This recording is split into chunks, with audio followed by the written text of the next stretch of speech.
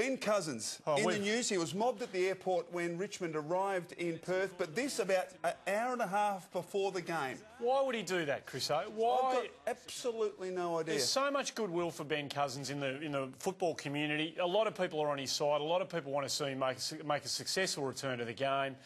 I don't know what that message is in that. I don't know why he would be doing that before a game of footy, but that'll leave a pretty bitter taste in the mouths of a lot of people. I think people generally really want to see him do well and like him, but that just... And he's let himself down with that. All right, let's